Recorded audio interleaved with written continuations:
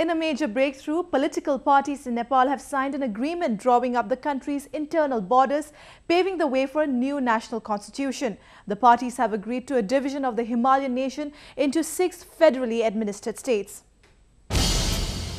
In what is seen as the first major step towards accepting the new constitution, major political parties of the country have reached an agreement on the number of provinces. As per the deal, the Himalayan nation will have 6 provinces which are yet to be named. The parties have also agreed upon increasing the number of members in the upper house from 45 to 51 as per the new provision. The citizenship clause has also been incorporated in the deal that allows children to acquire citizenship certificate in the name of either father or mother. Nepal has struggled to establish a new political system in place of a centuries-old monarchy that ended in 2008 after years of civil war between the government and Maoist insurgents. If the proposals are cleared at the Constituent Assembly, it will replace the interim constitution of 2007.